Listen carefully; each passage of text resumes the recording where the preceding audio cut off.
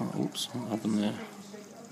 So that thing there is a crab shell, and then there's a little crab arm, and that means the crab has shed.